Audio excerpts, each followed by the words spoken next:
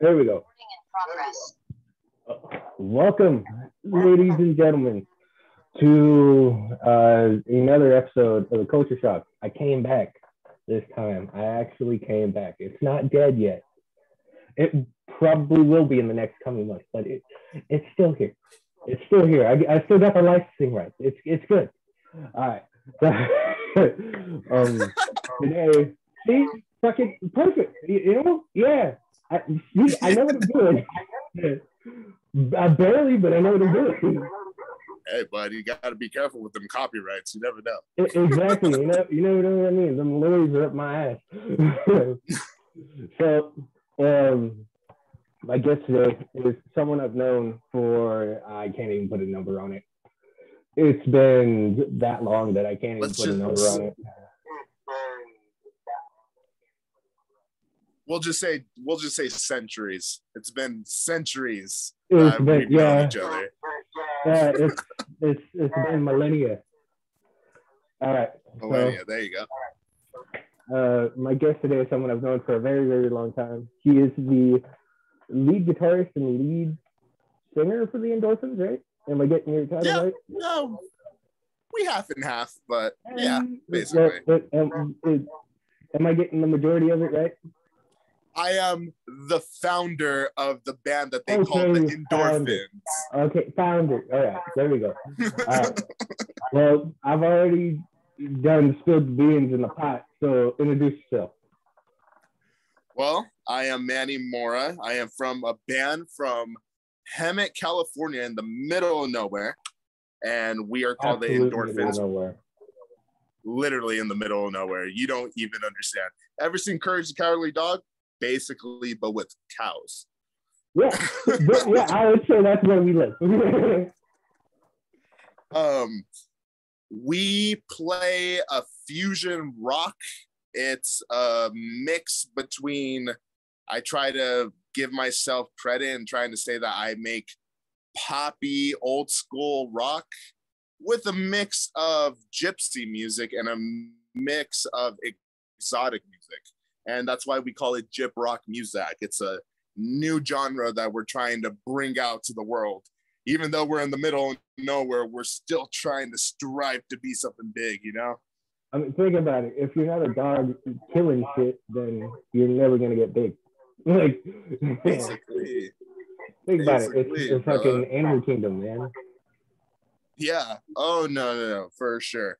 At this point, it is a dog-eat-dog world out there, but still got to be humble. Got to remember that. Yeah, obviously. You can't be like, oh, once you make money, you can't be like, oh, I'm leaving and I'm never coming back. Like, you know what I mean? That's... I definitely tell Gabriel and Justin that, though. I'm like, hey, bro, trust me, the moment that we make a fucking hit, even if it's just a one-hit wonder, out skis. They're gone. We're going to Nebraska. Yeah, done skis. Retired. You'll go to an even more residential out of nowhere place. You'll go to fucking Iowa. You'll play Knotfest this weekend. For reals. All right. So, you would say, how long, if we could give people backstory, because this has been, I feel a little rusty. It's been a while since I've done this. It's been about a month. So I'm trying to get my chops back. How long, you said as a joke that it was millennia, but you can't really put a number on how long we've known each other, right? It was honestly, it's really blurry, you know, because I came to Hemet about probably 10 years. It's probably been about almost 10 years. So I know that for the first year I was around here, I wasn't talking to anybody. And then I started to like slowly be social towards people. So I want to say like, let's say like 7. Let's say lucky number 7. All right. Good thing it's not unlucky 13. Yeah.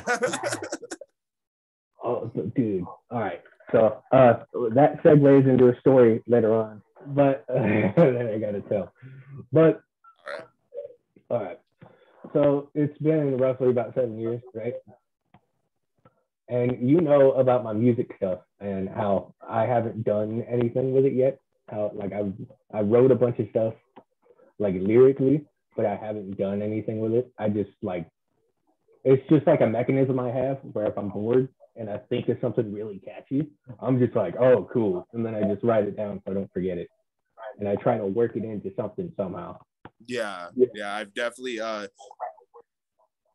you've definitely even called me. You've even like had moments of just like messaging me and just being like, hey bro, I kind of have this idea, but I don't know how it actually works out. And then you kind of just like ask me, does it sound shitty or does it like I know there's been many nights where like I wrote something down and I'm like, oh, I gotta like ask somebody about this. Who do I know that's my music friend? Manny. He'll do it, right? So I'm like, oh dude, I wrote this. Does it sound like shit? And bro, like honestly, like the thing that's really cool is that I've been waiting for you to do something because like I could see it. It's like it's coming together. I could see the puzzle pieces I could see it too. together. Like I could see me going up in a jumpsuit or something fucking weird and like jumping around stage for 20 minutes for fucking 4 people. I could totally see that. Why not? That's so raw. And like that's something that energy, that commitment is something that you don't see from a lot of people anymore, man. Like I could see myself doing a whole Slipknot thing. Well, not I entirely ripping them off, but I could see myself doing something with face paint or something. Like cutting my hair really fucking crazy with a mohawk or something. Oh my god, bro! I could totally see. Yeah, I could definitely see it. I could see myself like hitting a keg with a flaming bat or something like that. Well, that could be more in wrestling than hitting people with like flaming tables and shit. But I mean, I do have a deathmatch wrestler friend, so I think I got connections. Hey, bro, why not every single show just throw yourself through a flaming table? That's just like your thing. And hey, bro, it will be the most unique thing. You play a killer set, and then right after you just set a table on fire. I've fulfilled my Mick Foley dreams and have someone throw me. It was like he's getting thrown off the cell, but I'm getting thrown off stage. Oh my goodness! Oh please have the fire hydrants. The medical bills. All right. I have a bunch of songs that I have not done anything with because I honestly have no idea. I haven't done anything with them.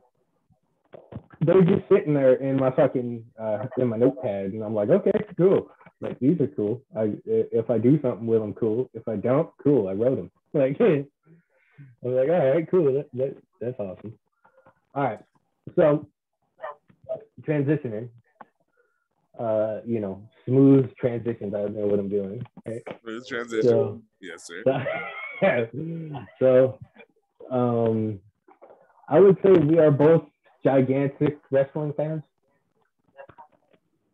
Just about. It's not to a point where it's unhealthy, but it's like it's borderline obsessive. It's what it is. Wow. That was a crazy wax flag. You can hear me still, right? Yeah, but like, there you go. You come back. You're coming back. Move a little bit. Oh. Okay, good. All right. You were like stuck here for a little bit, but then now you're here. All right, cool. So, right, cool. I would say our wrestling deal is kind of borderline obsessive. At a certain point, it's there. It's for sure there. It's more of it's my comfort food. It's a healthy appreciation. Exactly. And think about this. Hey, it's not borderline upset. We're not obsessed because we're not running fan pages that are like, oh, I am Randy Orton. Like, you know how you see those fucking pages on Instagram? That's true. Where they're like, oh, I am the Undertaker. And oh my God, he looks so good in this gear. Oh. Like, we're not that person. We don't care enough. Bro, yeah, like, there's some fucking, there I'm are the some fiend. weird ass people. Yeah, I've actually seen a couple of Instagram pages that were so weird. Like I seen a Instagram page of Keith Lee and Mia Yim, and it was like a fake page with a whole bunch of pictures of them acting like it was like a couple's account, yo. Bro, that's so creepy. Where the fuck do they get these pictures? I don't know. I don't know. Imagine the type of digging you must have to do to find a picture of Keith Lee coming out of his bathroom. Like, you know what I mean? That's what I'm saying. That is what I'm saying, man. Like, he's dropping a $5 million dues. Give him a second. I'm done, yo. But yes, definitely a healthy obsession, I may say. I've been watching wrestling since as long as I could remember, so probably like around like 3 or 4. My earliest memories, actually, and it's actually really cool. My 2 earliest memories with wrestling was Mick Foley falling off of the Hell in a Cell. I will never forget that. That's just like, and surprisingly the same thing too. Oh my goodness. And then the other thing was Mick Foley actually winning the WWE championship. And or the WWF championship. Yeah. That was amazing. That was stupid on their part. They basically took viewers away from their show. He's like, oh, he's gonna win their world title. Everybody's like, oh, I want to see Mick Foley win the world title. They lose about 100,000 viewers. That is their own goddamn fault for that. And like, it's so weird. And I and I'm telling you this right now.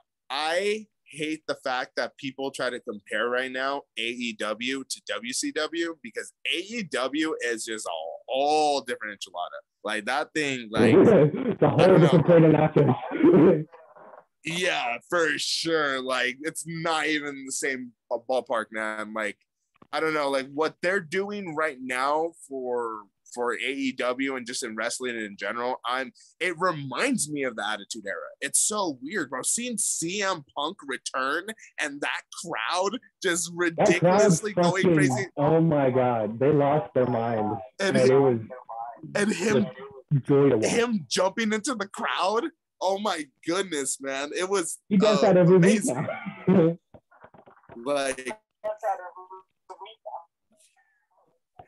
and like I don't know, like that's what I love about wrestling. I love moments like that where like, we're so connected to like just the journey that these wrestlers have gone and like the fucking blood and sweat that they put in for us to be entertained. And to see something like that, CM Punk returning to the one thing that made him great, it was just one of a kind. You'll never see that again. There's never going to be a return that big, probably. Not unless, do you think who do you think if someone would return? To me, the only one that I'm waiting on is my dad, The Rock.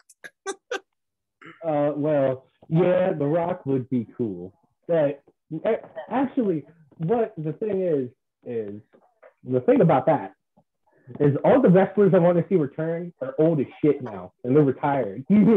So there's no likelihood of Stone Cold going on a full fucking, like a no. like a full schedule, because the man retired when I was 2 months old. So like I don't think that's gonna happen. But if The Rock came back to wrestling, people would lose their fucking mind.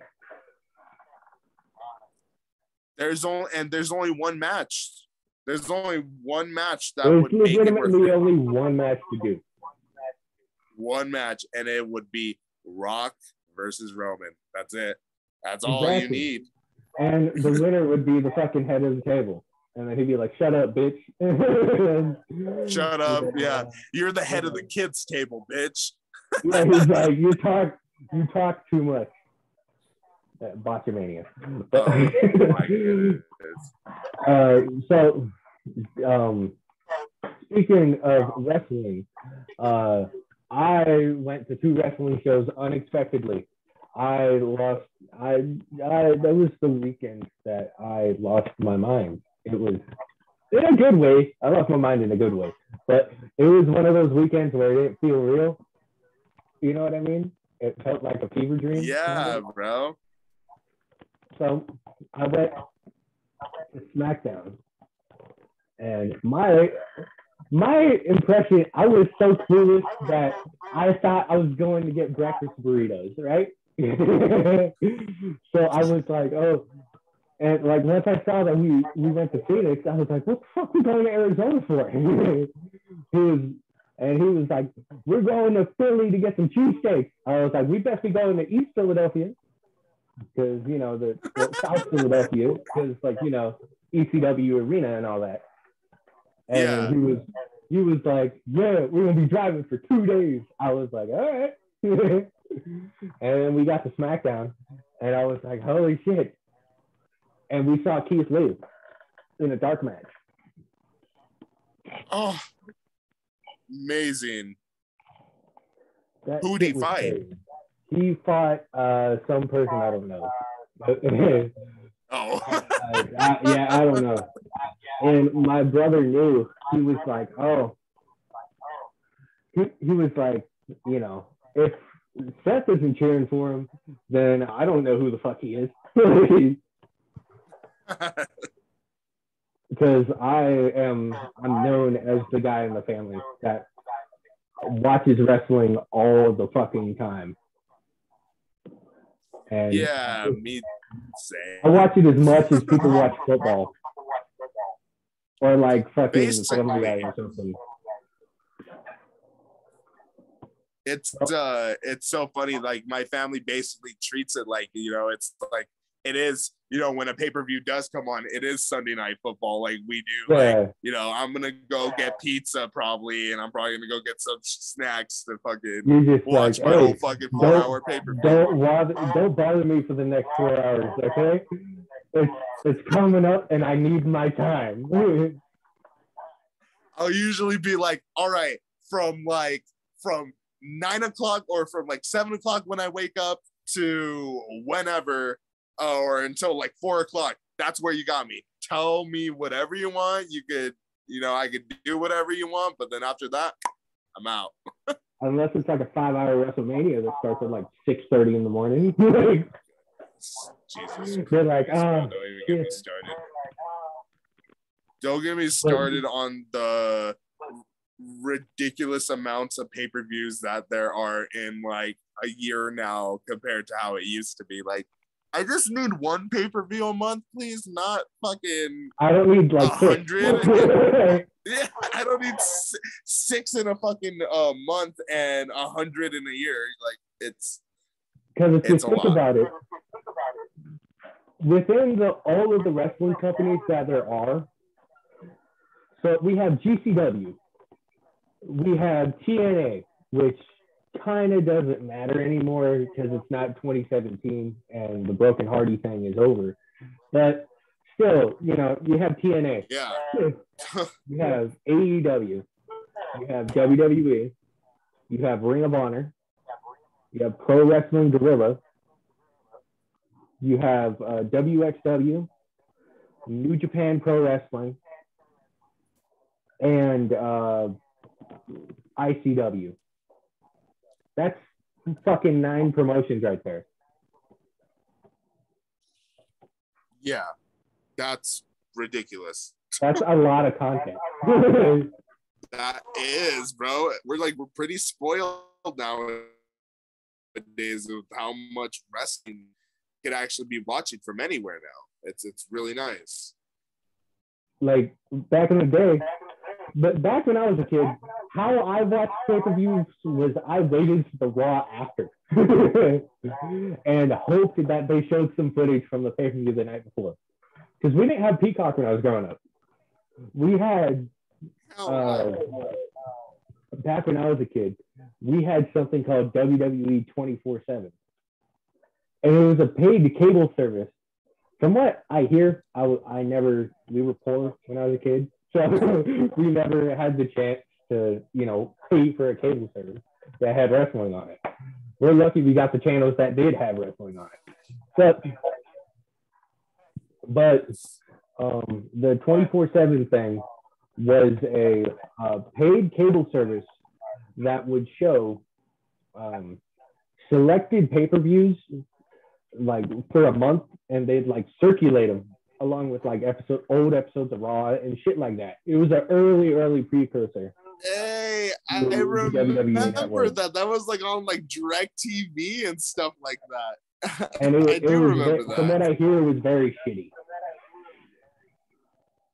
Yeah, it was kind of like the repeat. It was weird. It was like, how would I explain? It was like the morning news for wrestling. So like basically, you would just get like little blocks of information. Yeah, like wow, that's a blast from the past. I totally forgot that was a thing. Yeah, that was a thing. That's crazy, yo. Oh man. Yeah, to fucking even go throwback more, bro. I remember when I was a kid and I used to go rent the VHSs and fucking Hollywood Video. That was the place I used to go to a lot. Oh my god, dude! When I was a kid, that just brought back so many memories. When I was a kid, so there was a Jeff Hardy DVD called My Life, My Rules, right? And it came out in 2000. Yeah, it came out in like the summer of 2009. And Hollywood Video was still a thing back then. So me and my mom, we went to Hollywood Video, and we saw that it was going to be released, and then we saw it, and I grabbed it, and then we rented it, and we watched it 4 times within 2 days.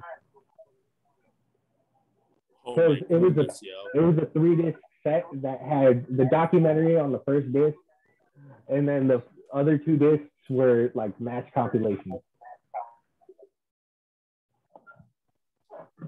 That's, oh my goodness, yo, that brings back so much memories, man. Like just like in general, just like to know that nowadays we're to the point where we could just go on our phones and look up anything and look up any type of wrestling from anywhere. Be like, I want to see Stone Cold versus Triple H from SummerSlam 1997.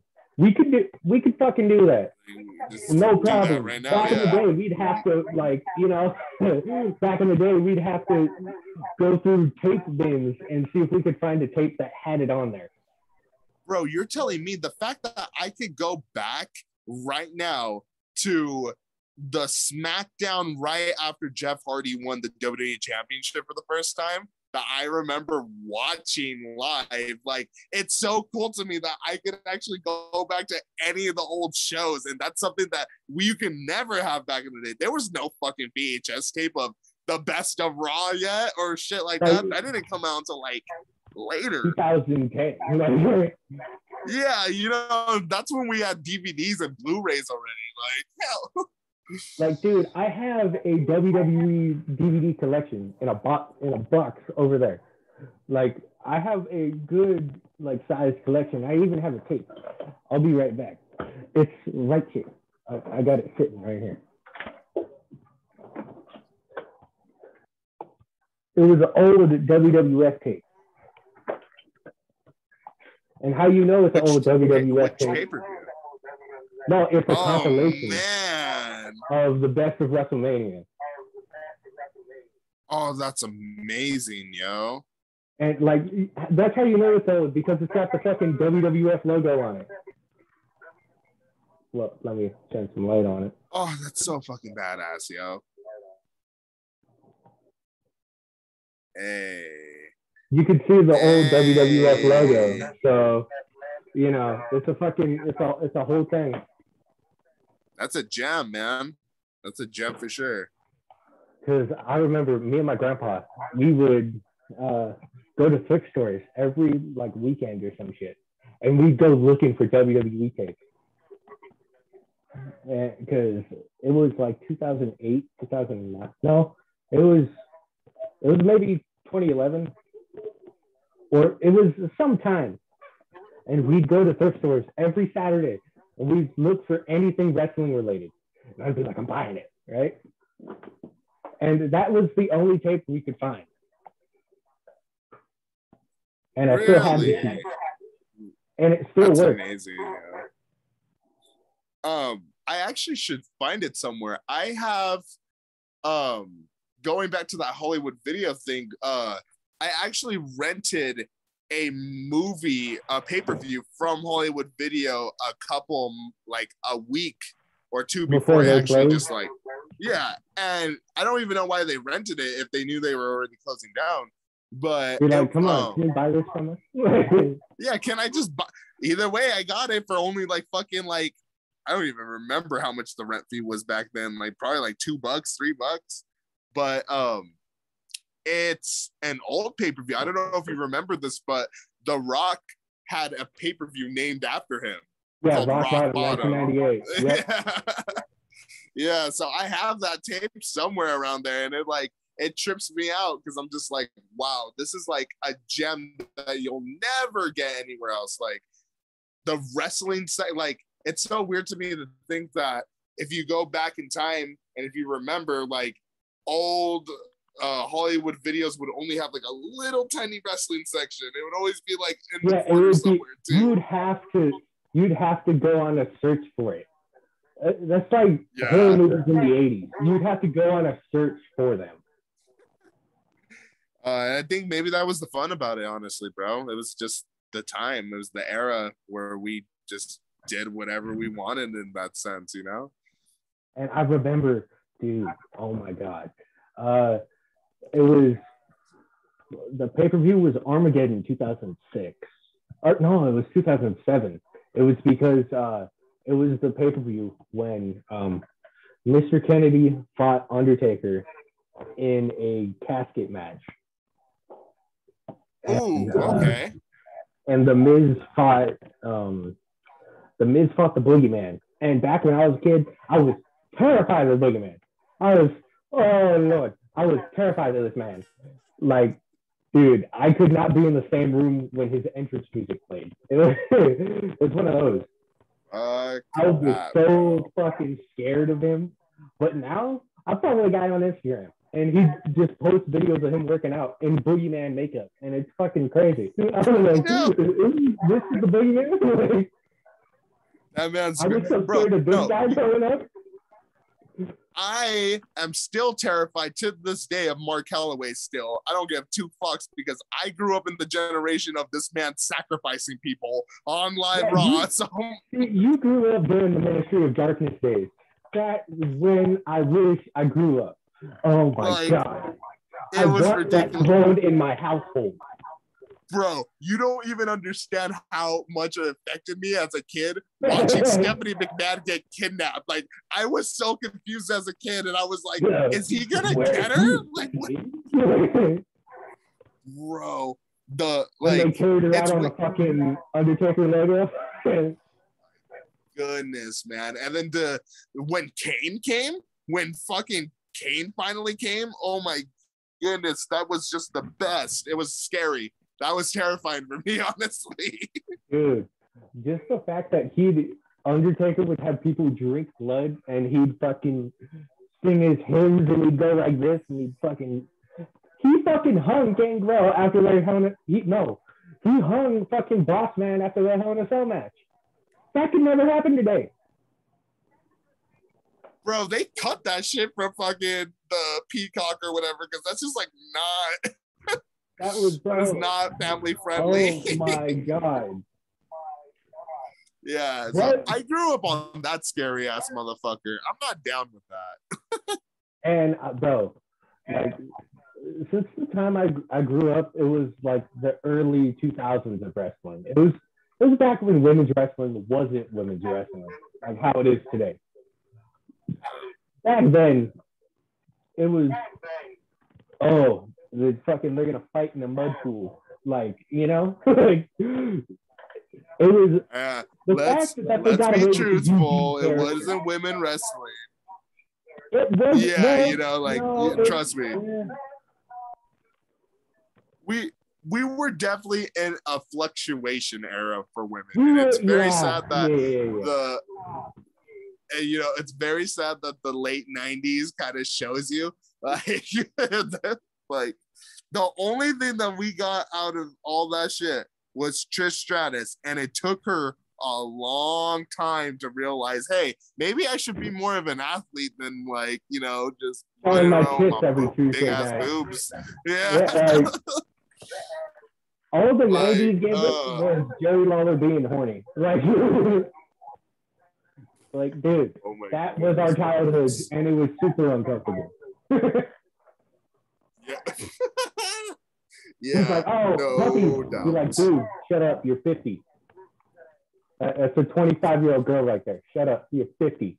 You fucking creep. Oh my goodness. And now, like, all this stuff, like, I don't know if you've been watching like Dark Side of the Ring and stuff like that. Yeah. They're gonna get into that. Don't worry about that. We're gonna get into that. So, I went to SmackDown, and I saw Edge.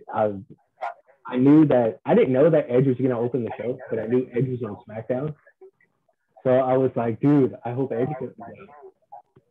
It was right before the show started, and I was like, dude, I hope Edge comes out, right? And then I hear the "You Think You Know Me" from his theme song, and I lose my mind. I'm like, dude, and then the fireworks are so fucking loud that I ducked down like I was getting shot. That's amazing, yo. And you know how Roman Reigns does this whole thing where he raises his arm and then the second group of pyro goes off? Yeah. We forgot about that second group of pyro, and that scared the shit out of all of us. And my God, like, you guys were pretty. You guys were on the balcony level, weren't you? Yeah, we were like, we weren't. The wrestlers weren't facing us, but we were like pretty high up. Like, you could see us on camera if you looked for us. That's fucking amazing, yo. Oh, I'm so jealous.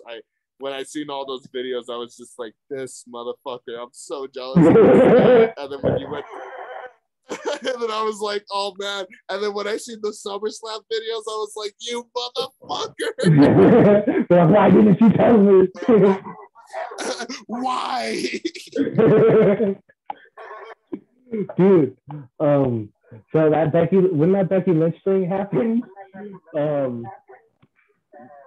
my brother called it legitimately right before it happened. He was like, watch Becky Lynch come out. Man. And then her music hit, and I was like, I lost my mind. And I was like, you fucking called it. And then we saw Goldberg, we saw Edge, we saw the Brood Edge too. The Brood Edge, that's what I was jealous about. I was like, you've seen it. You've seen the one thing I'm never gonna see. we saw, bro. We like the night before. Once I heard when we were in the Phoenix Arena, and we heard the Brood theme song, because it's instantly recognizable if you've been watching wrestling. Like, you'll get it right. It's just like the beginning of No More Words. Like, it's like the Undertaker with his lights going out. You get it. And my brothers told me, they were like, when we heard that Brood music, that instantly brought us back and gave us memories. We were like, yeah, exactly. And then we saw the Brood bath, which was when he, put a bunch of blood on him and ruined his fucking. He did it on that SmackDown, right? Yeah, on the SmackDown before SummerSlam. Oh, amazing. And then we saw Goldberg, which is cool. And then I'm just happy I got to see Edge 2 nights in a row. And I got to see Cena wrestle 2 nights in a row. Oh man. That's and one of a kind. Follows me on Twitter. Yeah. Like, he has been following me for a year and a half, and I don't know why.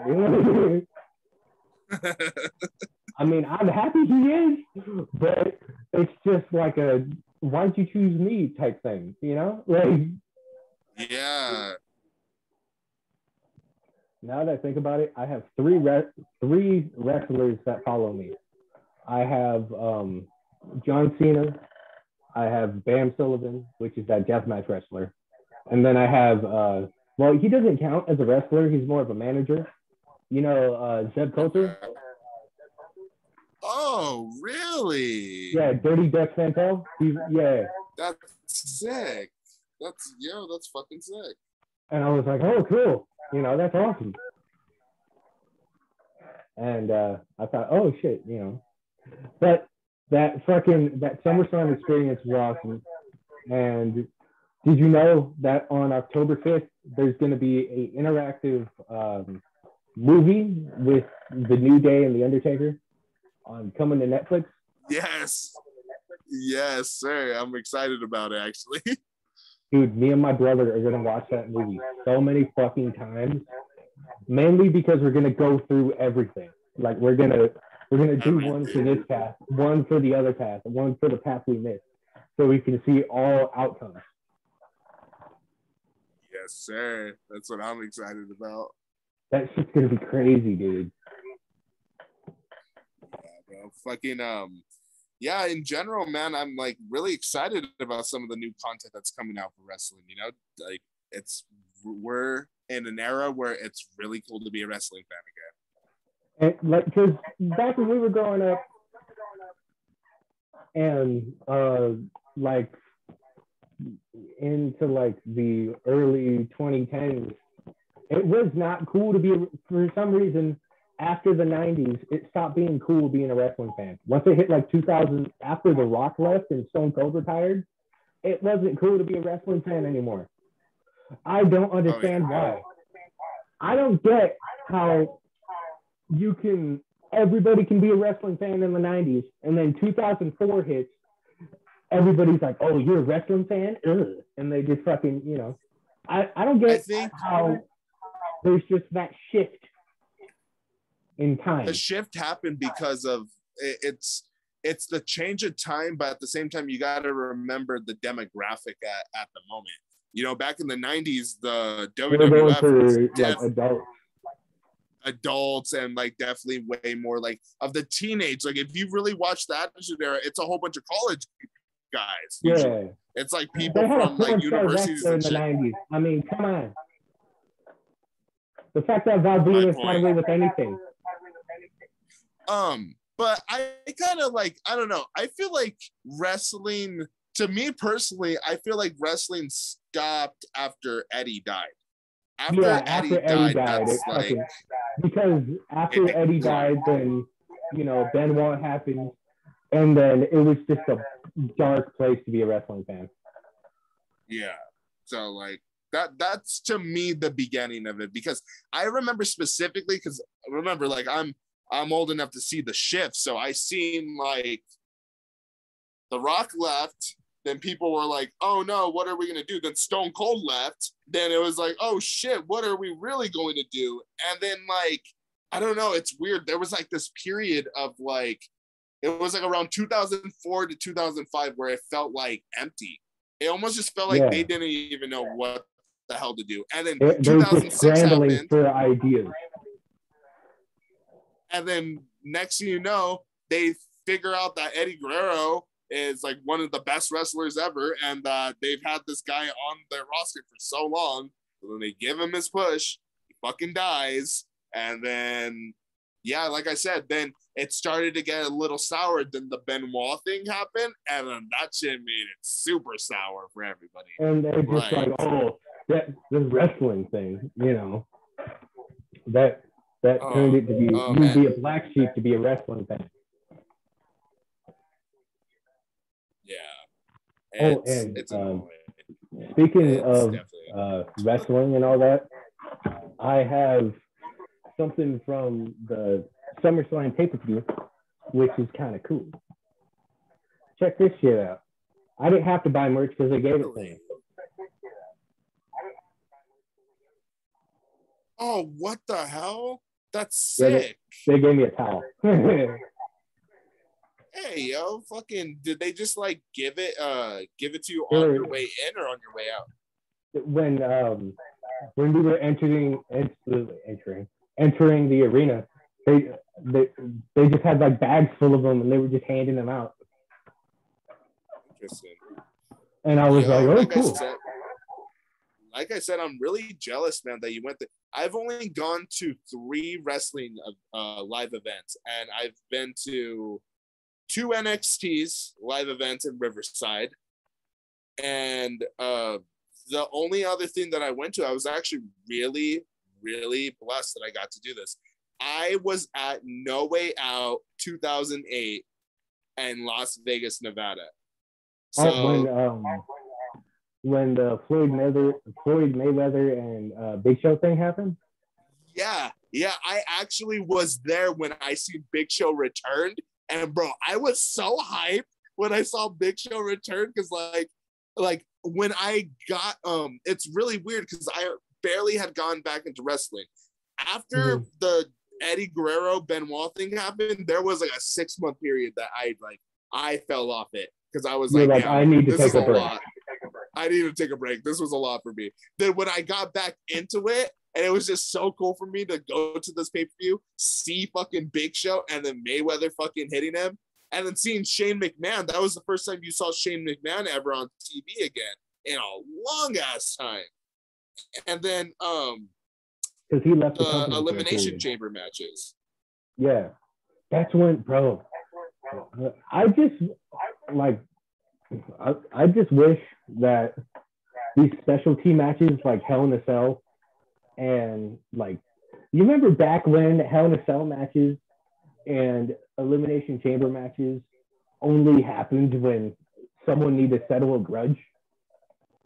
Yeah, instead of it being an annual pay-per-view. Instead of it being a fucking annual event. Yeah. I feel like that's taken a lot away from wrestling. Can we talk about how Money in the Bank should have just stayed at fucking WrestleMania instead of having its own fucking think about it. In the year 2010, we had 2 Money in the Bank matches.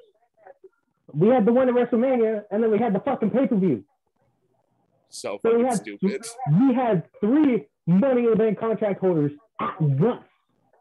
So stupid. It's like, bro, what the fuck are you thinking? You had a perfect deal here, but you decided, no, we need to make a pay-per-view. Ha, ha, ha. You know? More like, money. yeah. Yeah. That's the thing that pisses me off so fucking much. I'm just like, yo, don't fix something that ain't broke. And that was definitely not broken. But it is. Like, I would have to say the best Elimination Chamber match of all time has to be the first one. Either the first one as Survivor Series 2002. Okay. Or I would have to say 2006 is a good one, where Edge cashed in his Money in the Bank. Oh yeah. Well, wait, no. Didn't he do that? It was New Year's Revolution that. Yeah, it was That was after the Elimination Chamber match. Oh yeah, it was. You are absolutely right. Because Kurt Angle was part of it, and Bobby Lashley and all them. Jonathan won that one, right? Yeah, he won that one, and he was all bloody. And then Edge was like, "I'm cashing it," and then he's like, "Oh, he's cashing in his briefcase." And then they fucking went to the ring, and then he speared him, and he was like, "Oh, I would." That was the beginning of the Rated R Superstar era, basically. But yeah. Fucking shit, bro. I'm gonna be biased, honestly. I don't know. That 2008 one is like people don't talk about it enough. That shit was too fire. It was a good pay-per-view. I can admit. Jeff Hardy was that close. I was this close to seeing Jeff Hardy win the WWE Championship You live have to in wait for person. Armageddon for that to happen. Bro, you know what's bullshit about that too? About that particular thing is that I'm a big Jeff Hardy fan. That's like my favorite wrestler. Yeah. So fucking when he started to get into the championship run, I was buying every single one of these pay-per-views. And this is before the network. So this is me actually. This is when pay-per-views were $60 a pop. Yes, thank you. So fucking it got to a point I don't understand the struggle. I watched Survivor Series and then I seen him lose in that, and I was like, all right, that's it. I'm done. I'm not even gonna watch Armageddon. No, it's not gonna happen. It's not gonna happen. Then I watched Raw and then it fucking happened, and I was so pissed off. I went to buy the fucking DVD at Walmart immediately when it came out. And then you watch SmackDown the next week, and you're like, oh, son of a bitch. Yeah, bro, you don't even know. I almost cried because I was like, I have been waiting so fucking long for this, and you're shitting me the one time I decided, fuck it, I'm not going to do it. He fucking wins it. What kind of stupid shit? And the most randomest pay-per-view of all time. You guys gave it to him at fucking Armageddon? You're shitting me. And like, come on, bro. Think about it. If you think about one of the best feuds that he's ever had is the WrestleMania 25 feud with his brother. Yes.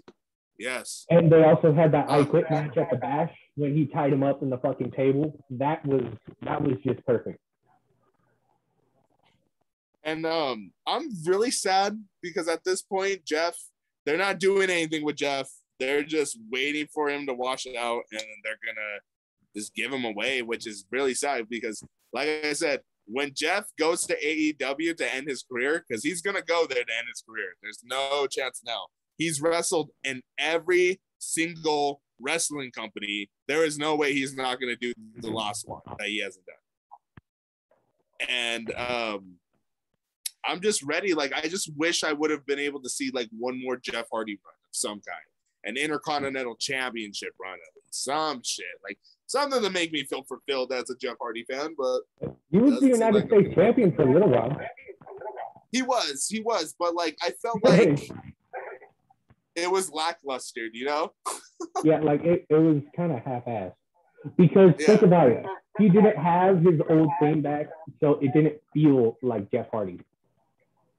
That's true. And honestly, that's another thing too. He didn't have his theme until the fans came back, and by the time the fans came back, they weren't doing anything with him. They had him with Karrion Kross out of anything, doing a fucking random-ass single match. That was the entire reason that he buried Karrion Kross, because everybody was so hyped over the theme song. You guys hyped up this man on NXT for so long, and you guys just like that were like, nah, Jeff Hardy's theme song is so fire though. Like, bro, fucking, you could even see it in the video when you watch Jeff Hardy coming back, and he's doing the whole singing thing, and like when the beginning of it starts, when you hear the beginning like notes of the song, you can see Karrion Kross almost break character because he's excited for the song to be back. Like, he smiles and he looks away because he's trying not to fucking break character. The break character. Oh my goodness, man. Well, like I say, God bless Jeff Hardy. That's all I gotta say about that one. Now, when I watch Jeff Hardy's matches, and he does like a crazy spot, like me and my brother, we talk to each other. We're like, yep, you know, he's got to be hurting right now. Bro, like when he did that spot from WrestleMania 33, when he jumped through the two, like when he put through the two ladders, and he's all holding his back when he's getting up after they win. He's like, yep, he's hurting. No, the one that worried me was that one that he had with Elias, where he did the swanton out of the ring.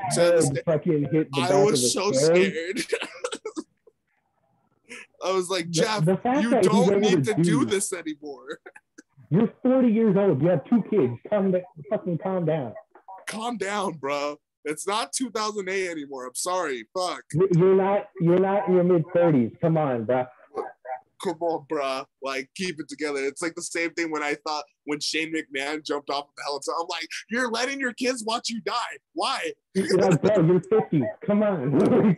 Come on. Come on, Shane. For the next month. Can we please stop calling him Shane O'Mac? He's 50 already. That's like calling fuck. What would be a good analogy here? Just like fucking no, Stone Cold will forever be Stone Cold. But yeah, for sure. But you know what I'm trying to say here. It's like he's a 50-year-old man and he's still trying to relive his 30s. Yeah. Perfect example. Jake the Snake Roberts. Or not Jake the Snake Roberts. Yeah. That's a good, yeah. So like Scott Hall. Or Scott Hall. You know, like, come on, you guys. He looks like he's a barely walk nowadays. Shit, even Ric Flair. That's another example. Ric Flair, yeah. Like, come on, bud. You know how old you are. You don't need to be doing that. You're 70. You don't need to be showing your dick on a plane. Like, you know, are we gonna segue to the helicopter? Yes, that is the perfect segue. I know what I'm doing. I'm getting my groove back. Come on, man. That is a perfect segue, isn't it? Love it. So we are in the segment of Dark Side of the Ring. Some shit happened. So normally these Dark Side of the Rings, they tell the truth about what happened, like the darker side, hence the Dark Side of the Ring. They tell the truth about how like certain things happened. Like with the fucking, like they did an episode on Jake the Snake Roberts and how he was like fucking abused as a child, and his dad was working the gimmick all the way from when he was fucking 10 years old, and how he thought his dad was gonna get killed by these other wrestlers every week. The type of stress you put on a child like that fucks them up so much.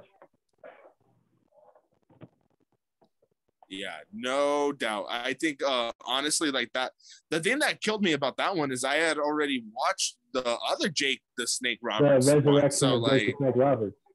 Yeah, so like connecting both of them, like it was like the missing piece, and it was really sad. I was like, oh man, to know that his sister was like kidnapped at a young age, and how his dad was a fucking pedophile.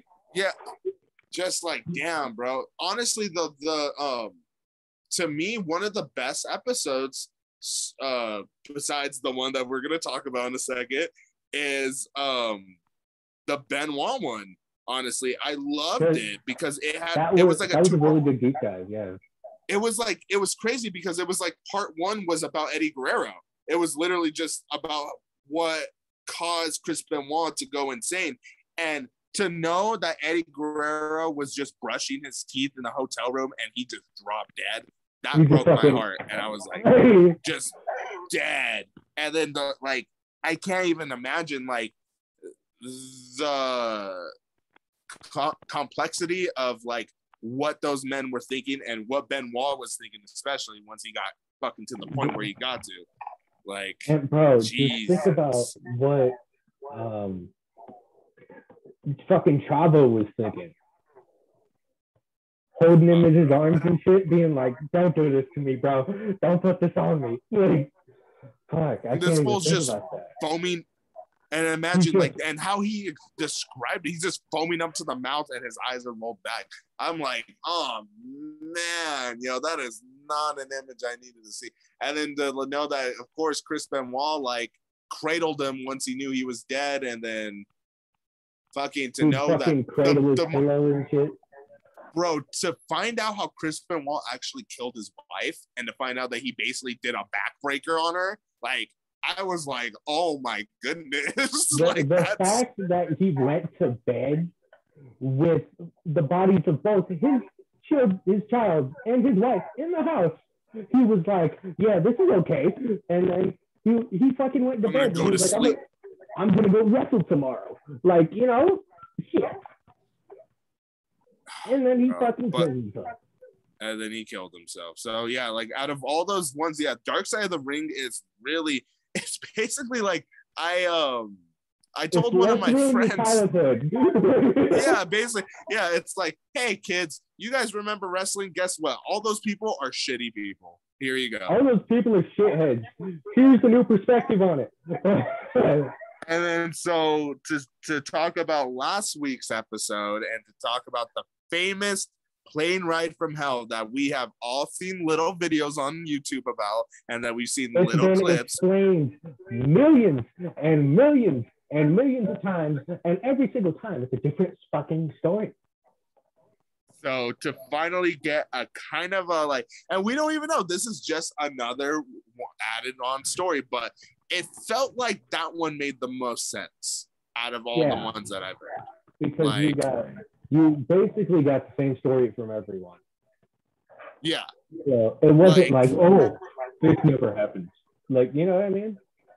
Yeah, like once you piece it all together. So basically, a whole bunch of wrestlers were drunk on a plane for like, you know. Yeah, and then you have a whole bunch of basically 7-year-olds from what I'm imagining, because they're drunk as hell and they're obnoxious wrestlers. And I could only imagine what normal people that have never watched wrestling would even think of these people, because they're like big buff fucking little children basically. And then to have an old ass man already, fucking this man is in his like 30s at least by this time. No, 40s. He was in his 50s maybe. 50s, bro. Fuck yeah. Wait, like this is 2002 for him. So he was in his late 40s. And he's had that type of like leathery fucking like buff skin. Like, you know, like the type of leathery skin where it looks like beef jerky. That's what Ric Flair has. Like a fucking turtle. I think he'd literal turtle skin. That's what I would say it. Like he literally would look like and yeah, for him to describe it as a helicopter, I'm like, yo, this is not cool. And Tommy Dreamer knows what it looks like, and he described it within detail, proves that Ric Flair needs help.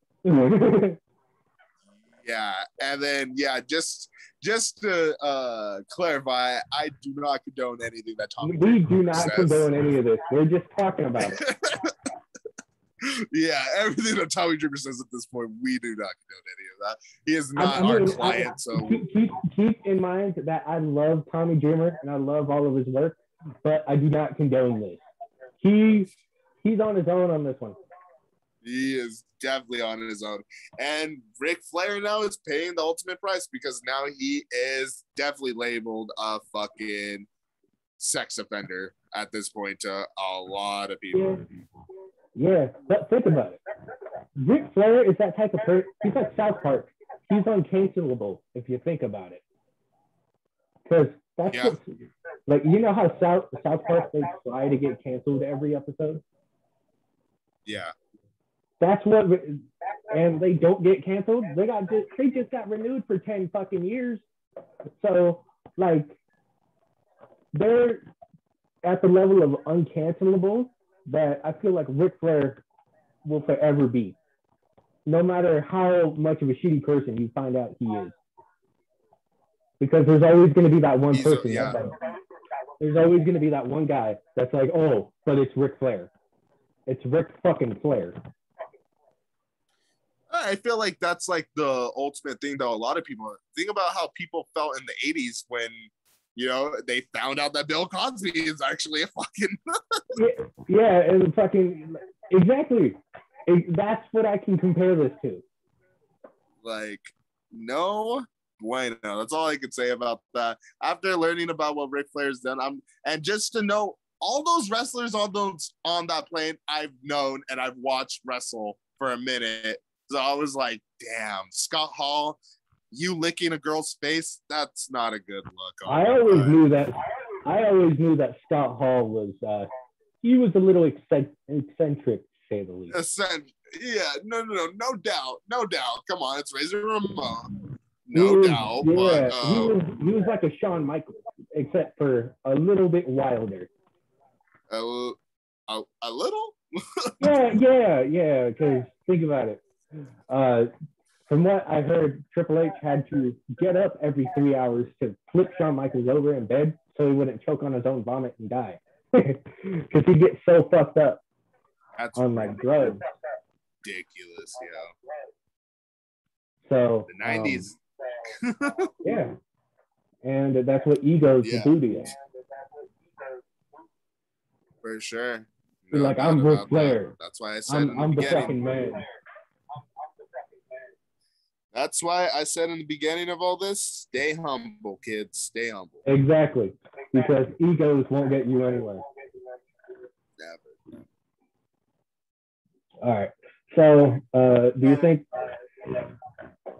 What I think is weird is that they would just they'd willingly drug each other with no fucking problem. They'd be like, oh, this would be a funny joke.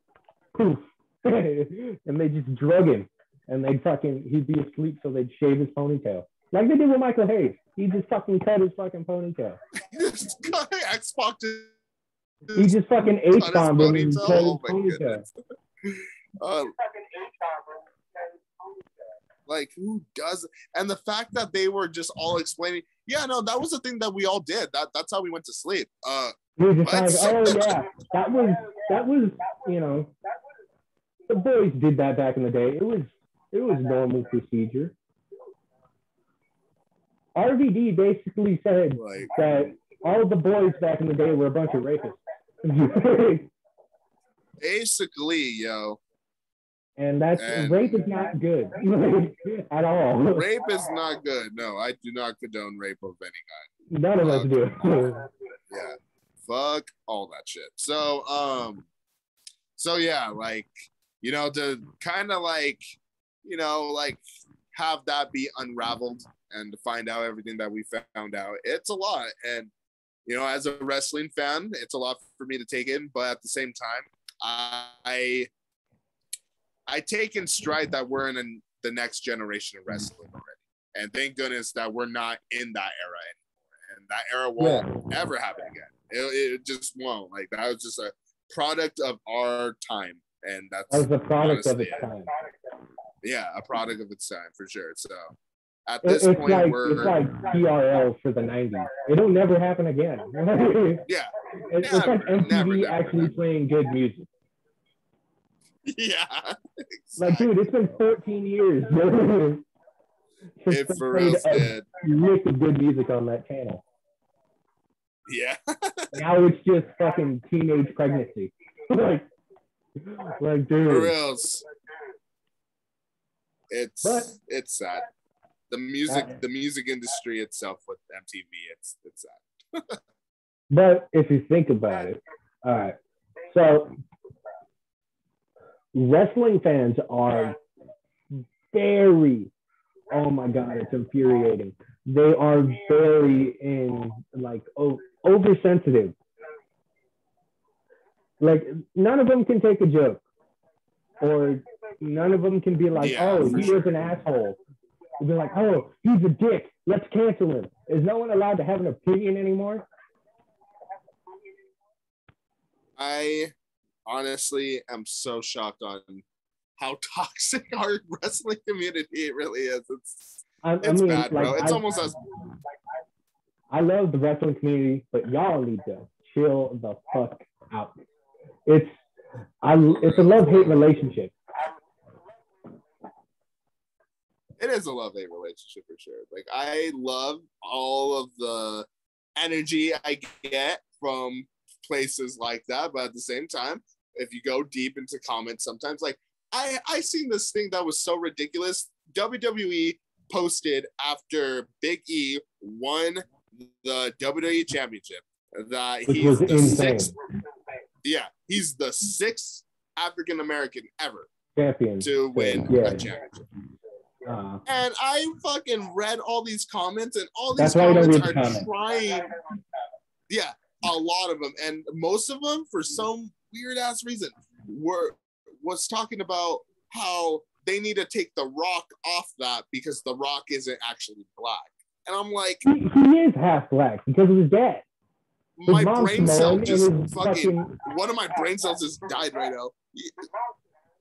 And his father's black as hell. Yeah, his dad's black, and then his African American, and then his mom is Samoan. So like he's both. Yeah. So he's still, So he's still. Like I said, I do not get how far the stupidity can go. Like where is the common sense, honestly? Like I've never met a group of more like stupider people in my life, and I've met a lot of blonde chicks. So, yeah. So the Star Wars community. The Star Wars community is kind of toxic too. I'm a fan of the movies, and I have them on Blu-ray, but I don't. I'm not as far into the community like that. So I don't know if I like Yoda, I'm gonna get my dick chopped off by someone who likes Darth Maul. You know what I mean? It's like not that type of thing. It's weird. It's a political thing. No matter what, it's always something like that. It's weird. It's always rinse and repeat. It's always somebody just wanting to be right. Who gives a fuck? Yeah, like who? Exactly, bro. Be happy you have more Star Wars. Fuck. It's a fucking movie. Who cares? They got your money. It's the That's same thing when it comes towards wrestling. Hey, but it's the same thing when it comes towards wrestling. Like wrestling fans are really committed to their wrestlers. So like, if you're talking shit on somebody, or if you don't have like, facts to back something up, they're gonna fucking eat you alive. Dude, that happened to me once on Instagram, and I decided to stop commenting after that because that was just a bad idea. So I said that something was happening. I can't remember what happened, but I stated my opinion on it, and I was like, "Oh, this is stupid. I could write better than this," or like I wrote fucking something, and then I got torn to shreds. They were like, "Oh, blah blah blah, blah blah blah. You fucking." You don't deserve to watch wrestling because you don't know what real wrestling is, kid. And I was like, oh, okay, cool. Oh Thank you, wrestling community. I was like, all right, cool, whatever. So fucking horrible. So, yeah, the fact that the wrestling community can be that toxic is, it is not. It's not a good thing. No, it's definitely not a good thing. Yeah. But, people you remember when? Yeah, exactly. You remember when AEW was a bona fide T-shirt company? Yes. You remember back when they were a T-shirt company and they were like, the fucking AEW will never be anything. They're gonna be WCW 2.0. Or TNA 2014, or something like that. And then AEW turned into fucking AEW, and then shit. Everybody's like, we were wrong, because they'd have fucking press conferences over a T-shirt release. You're like, come on, bro. Yeah. Honestly, like. It's like I said, the powerhouse that AEW has actually become is beyond me. I never would have expected it to get that strong so fast, but it did, and I'm content with it. It gained a lot of traction. But you know what I wish I wish a wrestling company would do? You remember back in the day in TNA in 2007? Or 2008, the type of camera quality and kind of camera angles that they would use that the WWE wouldn't, so it made it feel different. Yeah. I wish a wrestling company would use that type of camera quality and that type of like camera angles, because that seemed like it could have been used a lot more, but it never was. I think, honestly, I don't know what that has to do with. I think the closest that we ever got to even anything like that was during the pandemic when we were getting those what do you even call those matches? Those film, yeah, like those, like those are like the closest you could get to a different quality of wrestling, because it seems like everyone's to a standard with TV, at least to like how they want it to be. They want it to specifically be a certain way now. Just dumb, you got to change up the product sometime, Like, bro, back in you remember back when WWE had a sky cam? Yes. Like, I was watching Extreme Rules 2009. That brings me back. Fuck, I'm old. So, I was watching Extreme Rules 2009, and Jeff Hardy did something, and like he jumped off the ladder and like did like a twist of fate in the air to Edge or something like that. And you seen from the sky cam, you seen him jump off and like, because the sky cam would point directly down, and you would see the title, and then you'd see like them, but it's all like small. But just seeing that they had that, they should use that more, because it was great for its time. It was, yeah, it made wrestling so much better. Yeah, I think within that time, TV production just changed completely, because remember that 2009, 2008, that was like literally the end right before we went into the digital era of television. Remember, that's like when fucking they were like telling you we couldn't even use our satellite fucking cable boxes anymore. Like, yeah, that was before everything went. Well, everything was already HD, but that was when the internet started getting some traction. For real. This is when Netflix stopped mailing fucking DVDs to your house. Bro, I feel old because like I'm like, yeah, I've been here to see the internet take off, and I've been here to see Netflix take off. But like Netflix was a fucking it was a DVD rental service company, believe it or not. Do you remember GameFly? Bro, oh my god, dude! I remember I would sit and watch TV for hours just waiting for the fucking for the sign, not the sign, the code. Like the code they'd have. Yeah, they'd have like a code. Yes, and they'd be like, oh, enter this code and you'll get like 2 months free or something, or like 2 weeks free or some shit like that. And I remember I used to talk about it with my friends all the time. I'd be like, did you get the new GameStop code? Not GameStop code, GameFly code. That's fucking great, yeah. See, like that's lingo that people won't understand. You tell a kid about GameFly, they'll be like, what's GameFly? GameFly still exists. Really? No, I didn't know that it still existed. I used it a couple months ago, and I played WWE 2K Battlegrounds with it.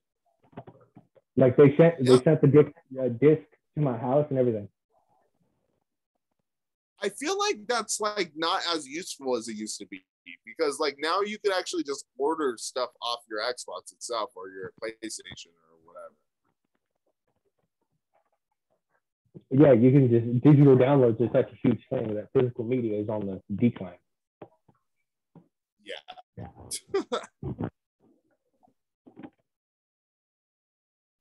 Which is very disappointing, because I have a big collection of video games, like physical disc video games. Because think about it, once the internet goes out, you're not going to be able to play any of those games you have downloaded, you have digitally. Once the internet goes out, you're fucked. Very true. So you need fucking physical discs and like those updates downloaded already. Because if the internet's out, you're not gonna be able to download the update. That's why I got a Super Nintendo. Bro, that's why I wish it would go back to the fucking Xbox 360 days. When Oh man, yes. you remember when you'd put a disc into the fucking into the Xbox and it would just read the shit. You wouldn't have to download an update. It would just read it and be like, okay, play.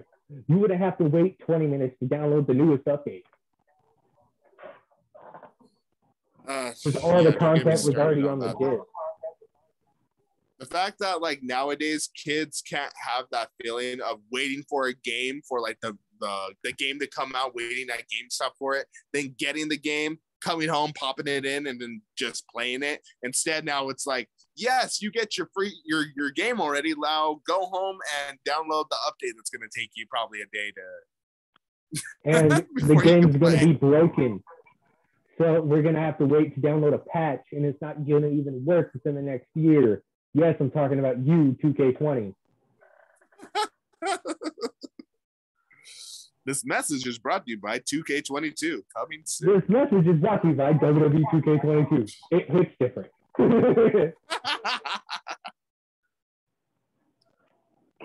Oh, man. Did you hear about GM mode?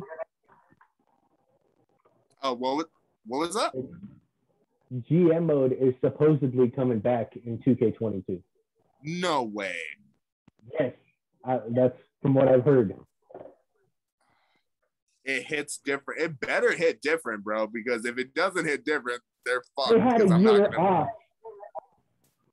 A whole year off, bro. A fucking game. That didn't turn out like shit. I still, to this day, I honestly think 2K19 is still a gem.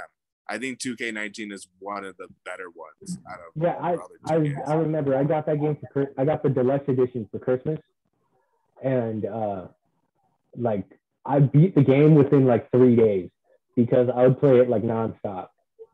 Oh my gosh, yeah, bro. I've repeatedly.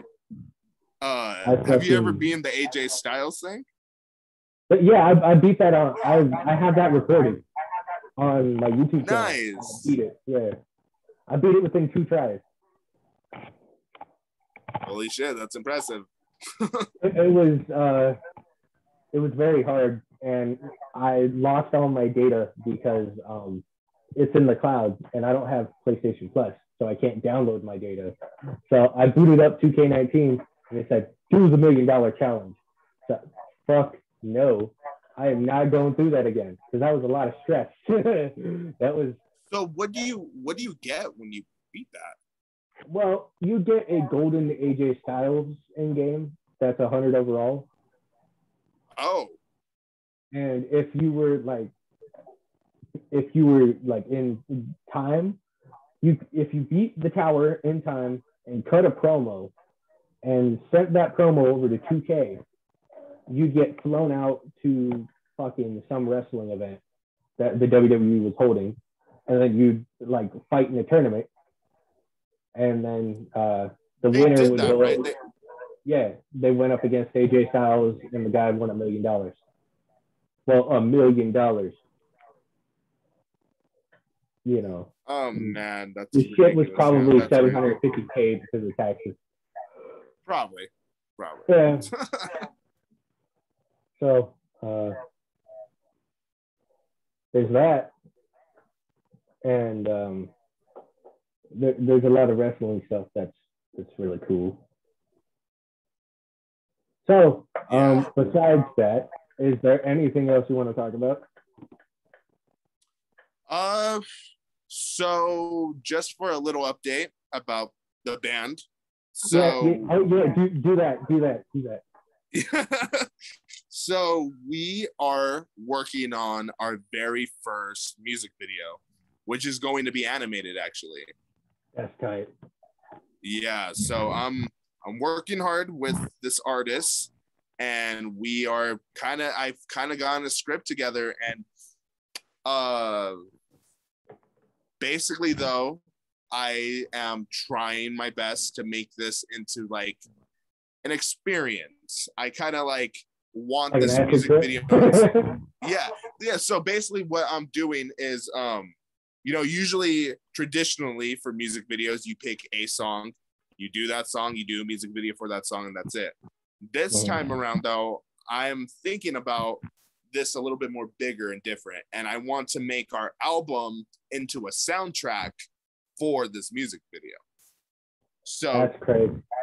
Yeah, and it's definitely a lot, honestly, I'm not gonna lie, but I have an idea of how it's going to work, and taking little elements from different songs of the album and putting it into like an animation that's going to be a trip. And I'm going to tell you right now, man, the concept is funny as hell, but it's going to be a trip. It's going to be me, Justin, and Gabriel getting sucked into a cartoon world by these little shroom heads that we call Shroomalinis. That sounds cool. Yeah, bro. So more updates on that. If you go onto our Instagram and Facebook and stuff, you'll actually see our first little animations. I had to pull that out there. Links will be in the description. So,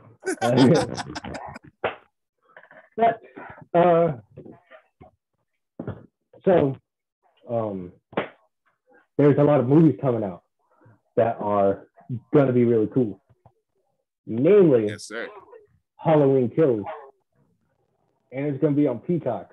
So if you already have Peacock from wrestling, then fucking, Halloween's up your alley, then go right ahead.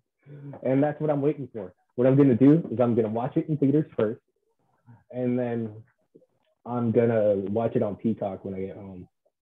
I am so surprised right now. I did not know that. So it's going to be on Peacock the same day that it comes out in theaters? Yeah, it's on the new and added section on Peacock right now.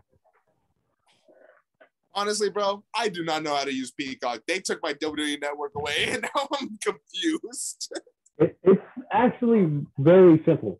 It's just a bunch of TV shows, and you got to look for the just added. And I think let me see if I can find it. All right. And it showed the official trailer, which was really dope. See? Oh, look. Oh, that's so lit. Yeah. Hey, okay. Halloween Kills.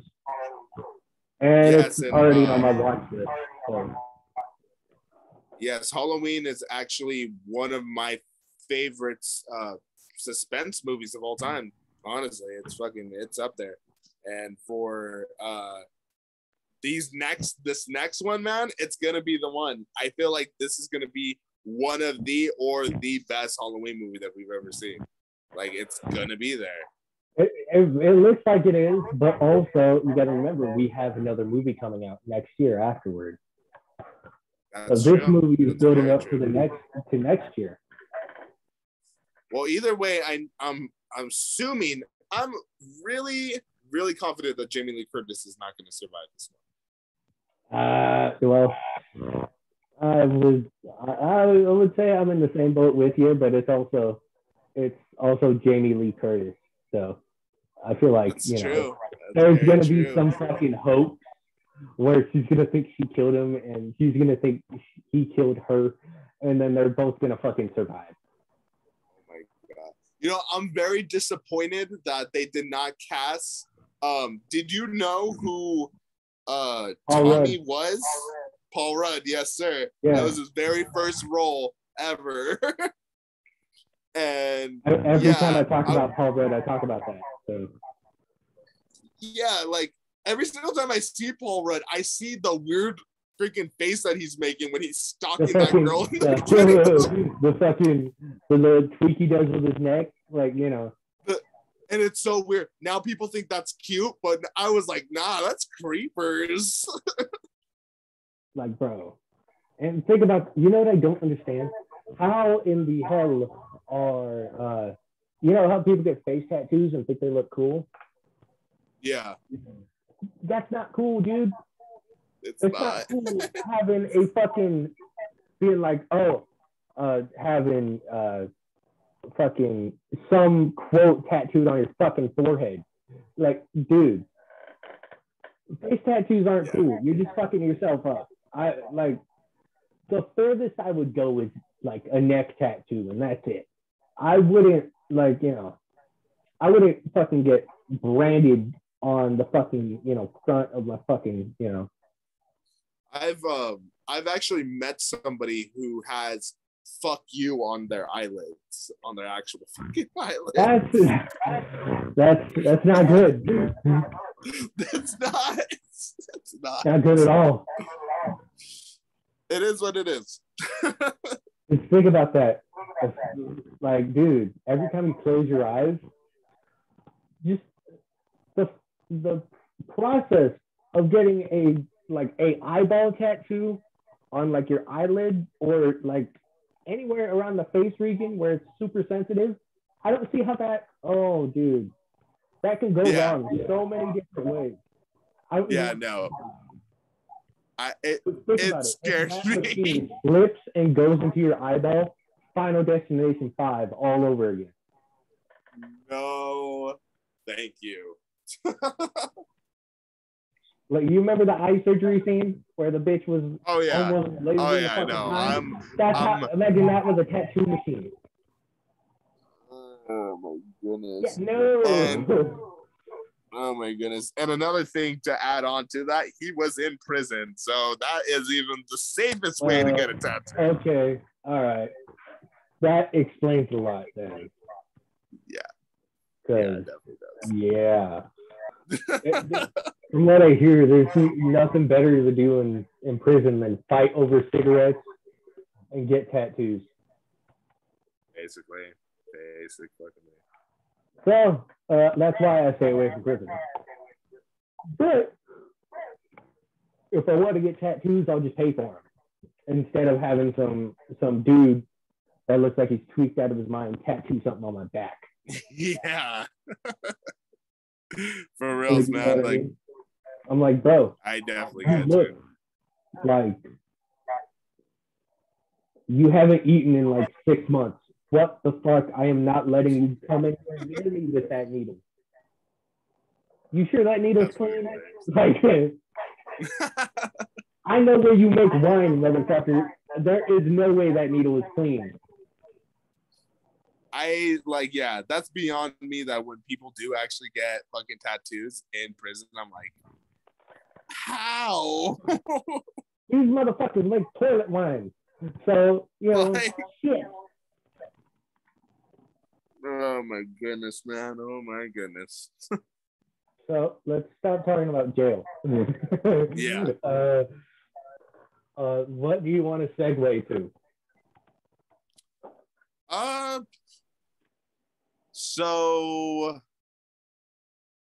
So going back to what I was saying, like basically like to wrap things up with the band situation. So we're on our way to making new music soon, and I'm really hoping, man, that we're getting on more festivals. And that's like the main goal for us right now is festival, trying to play bigger shows. And I'm hoping that we are going to be invited this year, fingers crossed, to the Pomona Theater, the Fox Pomona Theater. And it's a really big venue, man. It looks like it can host up to like 1,000 people, maybe even more. And like, that would be definitely by far the biggest show that we've ever played. So hopefully trying to make dreams come true, in the next couple of weeks, if we really work hard and put our minds to it. I mean, hey, think about it. If you're fucking sitting around doing nothing's gonna ever get done. You can dream about stuff all you want, but if you don't do the work, you're not gonna be able to make it happen. You know what I mean? Yeah.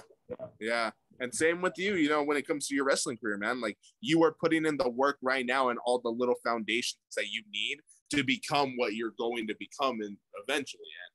And it takes time, bro. It takes time, patience, and just blood and sweat, basically. And you know why I'm thinking about like characters and shit now? It's because I watched the Chris Jericho documentary. And that's what he talked about. He talked about after he learned how to wrestle from the Hart family, he he was thinking, oh, what's my character gonna be? Everybody else was not thinking about their character. They were just thinking about having a good match. He was like, good matches are cool, but I gotta have a character so I can have people to go behind me. And he was thinking about character and attires and like what they would do and how the characters would react and like how to, you know, constant reinvention.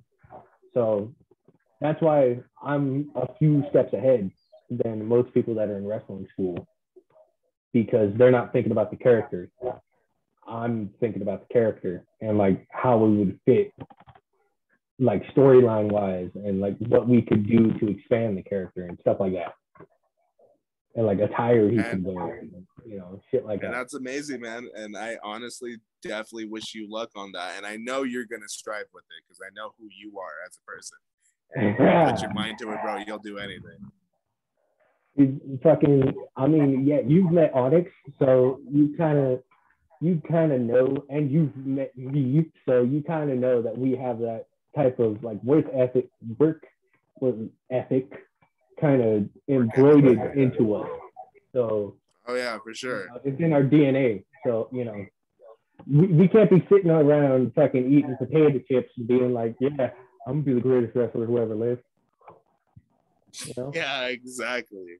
You can't gotta be like, do something about it, man. You can't be watching wrestling and being like, oh, I could have done that better. Yeah. And you're just sitting around with a fucking gut and you're like, oh, I could have done that better. You know, you become an armchair fucking critic. Yeah, and like at that point, like, what is the point if you're not going to try to strive to be something bigger than what you could believe that you are, you know? You can talk all you want. It doesn't matter unless you actually put in the work. Yep. And basically that's where I am with music right now. All these bands from Hemet, bless all of them, they're all starting to strive and play bigger and better shows. And as I'm seeing this happen, it discourages me because I'm like, when are we going to get it? When are we going to get it? And then I realize we're only going to get it if I get off my ass and fucking push it more and more and more. And so thank you, like I told you again, for giving me the opportunity to actually even talk about all this stuff on this show. Hey, think about it. I needed another guest, and it's been a while. So I thought, you know, hey, fuck it. Why not? We can just bullshit about wrestling and music and talk about life. So, you know. Yeah. It's perfect. Bro. Honestly, yeah, bro. And honestly, this was the perfect platform to do it. And hey, whenever you need me again, just shoot the shit. We could definitely do this because this is amazing, honestly, bro. I'm really loving the energy that you put out doing this, and you definitely need to stride more in doing this because. And you can tell I actually enjoy it too. Yeah, instead of me phoning it in and being like, oh yeah, here's another episode. Start talking, like, you know. It's not like. And like I told you, man, I've already done a couple of interviews, and each interview has been very awkward. It's very like. It's hard, you know, and like I've noticed that the last couple of times I've done interviews, I'm not being myself at all. I'm just like kind of uptight, like being like, hi, I'm Manny. Like, you know, like you get my drift. Yeah. Like, so it means a lot that you invited me on here, and I know you already, so it's way more comfortable just to talk to a friend than it is to a there's a sense of comfort there. Instead of like you never meeting me before and being like, oh, you know, let's talk about fucking whatever for 30 minutes, you know? Yeah, we actually kind of have pre-existing history. Exactly. All right, so we say this is where we wrap it up. Yes, sir. Yeah, I think we got just as much. Plug your shit. You know how the show works. Plug your shit. Yes, sir. So you could find the endorphinz with a Z on Instagram, Facebook, YouTube. We have an album out right now called Classics. It's out everywhere, literally everywhere. You can even find it in your You'll find it on Tinder. Check your mom's old stash of cassettes. You might even find us there too. You never know. So, hey, you never know. You never know. So it'll be on MySpace 2.0 in a few minutes. Yeah. So check us out everywhere. We're the endorphinz with the Z. You already know. So yeah, check us out. We're everywhere right now. Look out for that music video. Hopefully that's gonna be coming. And yeah, besides that, fucking keep an eye out. There's gonna be some new great big things coming your way, and I'm really excited to show everybody. So segue to you now, buddy. All right. So that's the end of the show. I am your host that is trying to get back into the groove, but he's very focused on other things. That's why he hasn't done this in a while. But nevertheless, I am your shit-faced, grubby-faced host, and see you next time in 2047. So, see you later. See, I don't know what I'm doing because it's not done. See, it's been a while. All right, see you later. Later.